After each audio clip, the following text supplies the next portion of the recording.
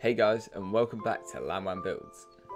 Sorry this one took so long to get out, but I've been really busy recently and haven't had much time to build, let alone edit. But somehow I've managed to get another episode of building Kingsworthy out for you because you seem to like it so much. In this episode, we'll be making a start on Kingsworthy's Highstreet, which takes centre stage in the commercial area of the city, and I just couldn't wait to start work on it. This first house we're tackling is not actually part of the High Street. It's still on Minster Street, which forms part of the Cathedral Green which we built in a past episode. It's this really beautiful Georgian townhouse from Winchester with a really nice painted front, which, I can't lie, I did mistake for stucco the first time I saw it. I used stone and andesite for it, as it allows me to use andesite walls for the central window that fell victim to window tax, and also for the large parapet on top. This house is just a very simple and straightforward build, but having filler houses like this helps to break up all the standout buildings in my opinion.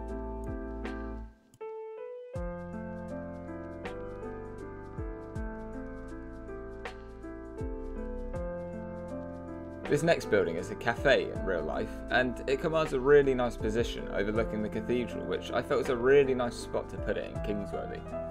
It sports my favourite block combo at the moment, which is bricks and birch, because for some reason this just makes the builds feel really clean and warm, and for me it's a welcome change from always white and bricks. The alley next to this house took a lot of figuring out. I didn't know whether to have pavements on either side, or on one side, or none at all, and it wasn't until I figured out the road next to it that I worked out how to do it.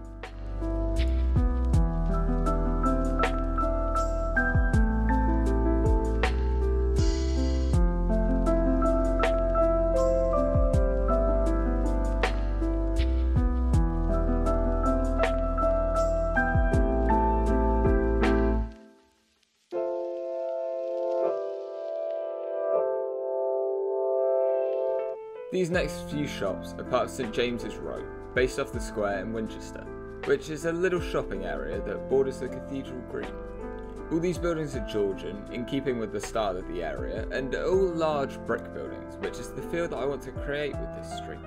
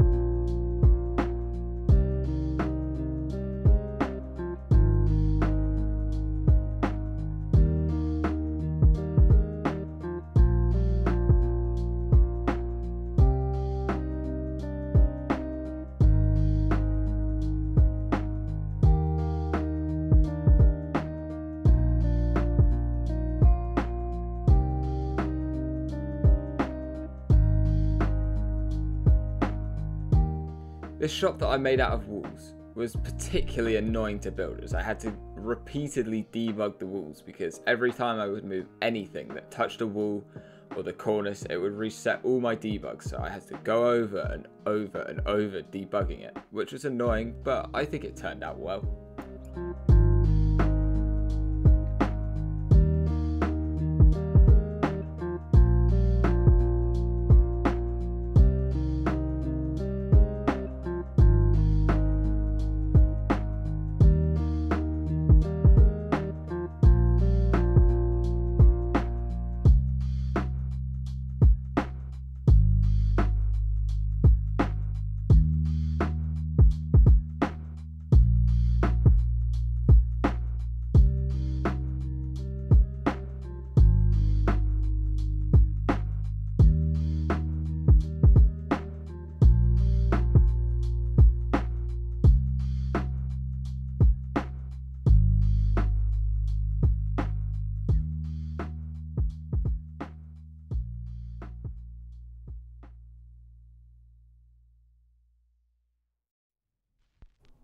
This next building is also from Winchester, like, what a surprise.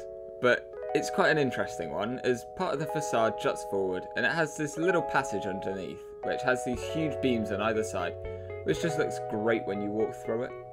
The shop at the bottom took a long time to sort out, whilst the rest was quite straightforward as I couldn't decide what colour to make it, but in the end I decided on using sandstone, as it isn't a too in your face colour. This building's probably 15th century, and it's cool because it wasn't refaced like many were in the Georgian and Victorian periods.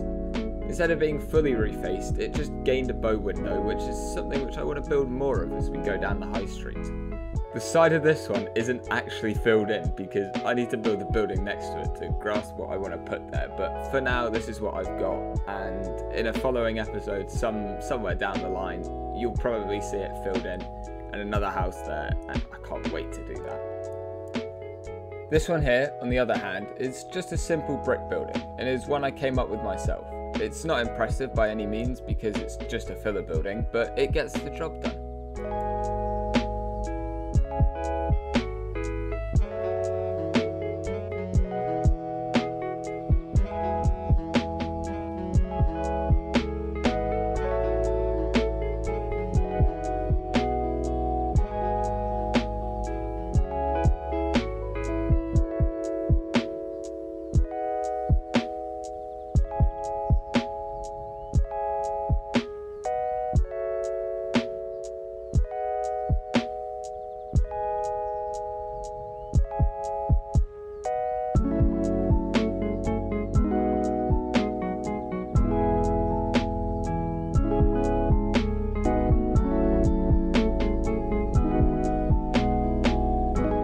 These next few buildings I took directly from Winchester, as I want to make the high street feel just like Winchester, so I may have stole a few buildings from there, but I'm sure it'll be fine.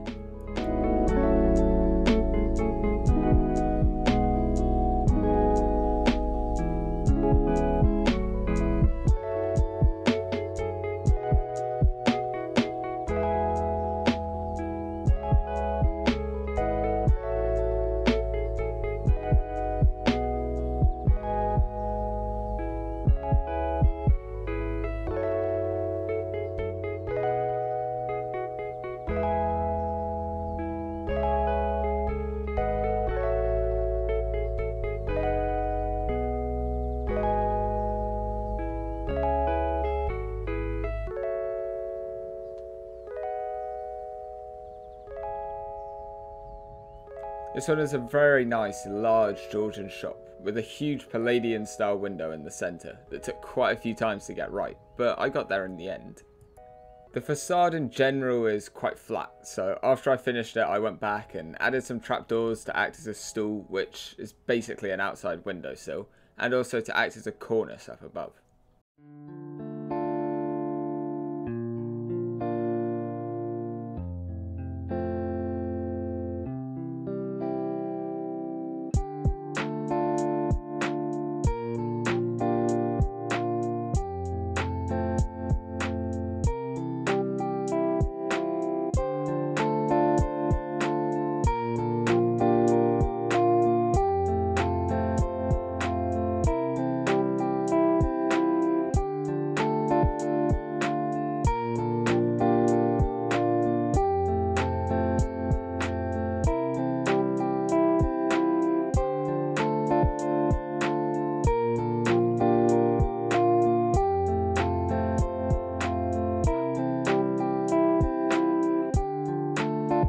This impressive building is based off the Lloyd's Bank in Winchester that used to be the old Guildhall before the current one was built.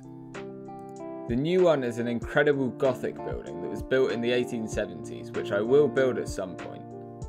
This one though was built in 1713 and has these beautiful columns and a huge clock which dates back to the end of the 19th century. I couldn't completely recreate the clock, but I tried many times as you'll see, but I'm happy with how it turned out. It also has this really large cupola, which took me a lot of time to get right, but this is something else that I want to build more of as we expand the city.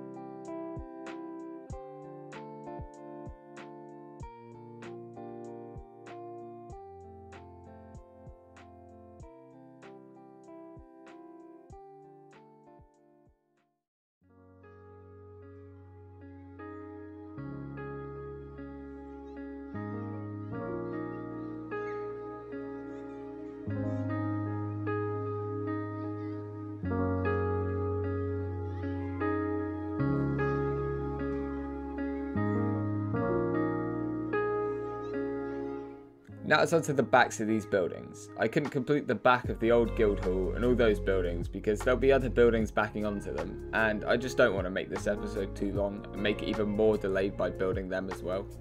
For this one, I wanted to make it have a fairly industrial feel with the winching up crates, as these were quite common in the early 1900s, and it makes the city feel as though it has a thriving industry.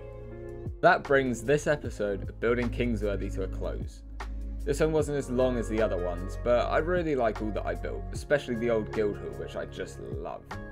The channel has been growing so quickly recently, and I have a proper 500 sub special build planned out, which is part of the reason this took so long to get out, because I've been working on that a bit, and actually earlier today I was working on it as well, so you better get ready, it is a really good one. This episode took me a long time to make, so please like and subscribe if you enjoyed, and I will see you in the next one. Bye.